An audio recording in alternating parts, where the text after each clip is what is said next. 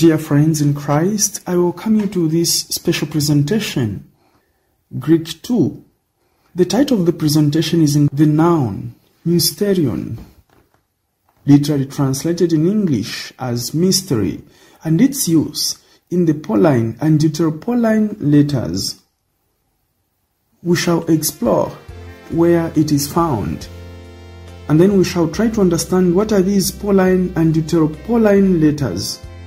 Then we shall also proceed to know where do we find the word mysterion, mystery, in the Pauline and Deuteropauline letters, and how many times is it used. Thereafter we shall also discover, is mysterion a leitmotif or leitmotif or both? We shall also successively continue to know what are the theological impact of mysterion. Then I shall give my personal reflection and finally the final observation.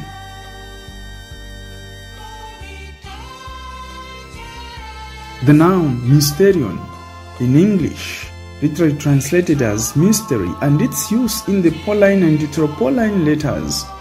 Where is it found? The word mysterion is found in the following letters, which are divided into two: disputed and undisputed letters, or simply Pauline and Deuteropauline letters. Some scholars argue that some books were not written by St. Paul, but maybe by his followers or the Pauline school. What are the Pauline and Deuteropauline letters? Pauline are those letters which are believed to have been written by St. Paul. They are also known as undisputed letters, and these are Romans, 1 Corinthians, 2 Corinthians, Galatians, Philippians, 1 Thessalonians, and Philemon.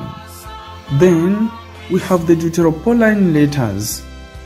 They are those letters which are disputed that they were not written by St. Paul. That is why they are also called disputed letters. These include Colossians, Ephesians, 2 Thessalonians, 1 and 2 Timothy, and Titus. Some scholars include Hebrews 2. How many times does the word mysterion occur in the New Testament? The word mysterion is used 28 times in the New Testament. And how many times is it used? It is used only 20 times. 6 times in Ephesians, 4 times in Colossians, once in 2 Thessalonians, twice in 1 Timothy, twice in Romans, 6 times in 1 Corinthians. How is it used in the Pauline and Deuteropauline letters? The word mysterion has 2 possible meanings: the unmanifested or private counsel of God, God's secret; transcendence, ultimate reality. The possible meanings which may conform to understanding is transcendence and ultimate reality. What are some of the synonyms for the Pauline use of mysterion? Salvation, divine revelation, the gospel, faith. For example, Ephesians chapter 3 says that God by revelation made known to him the mystery. Is mysterion, mystery, a leitmotif, or both? Just a reminder in case we forget, a leitmotif is a literary device in which the author repeats a word, object, image, or action. This technique may provide thematic unit or thematic emphasis within a text.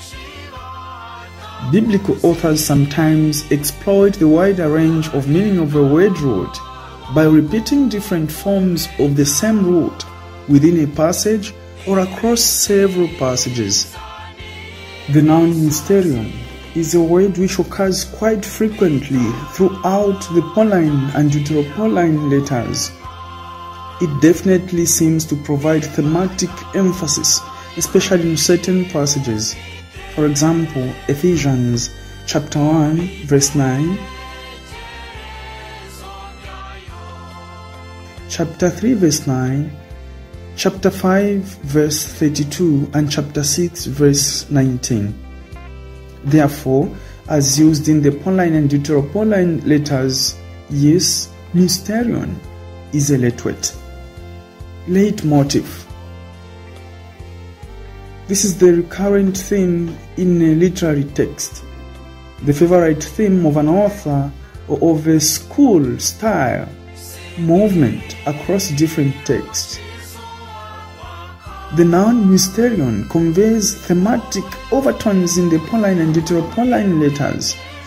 These thematic overtones are well shown in the letter to the Colossians 4 consecutive times. Chapter 1 verse 26, chapter 1 verse 27, chapter 2 verse 2, and chapter 4 verse 3.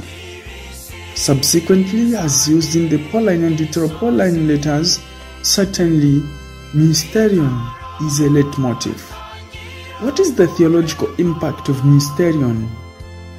The word is used in connection with the kerygma of Christ in Pauline letters.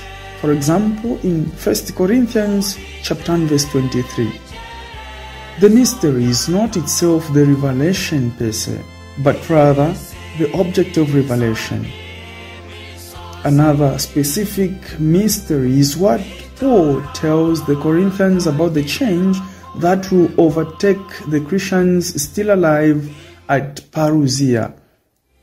The word mysterion has apocalyptic significance.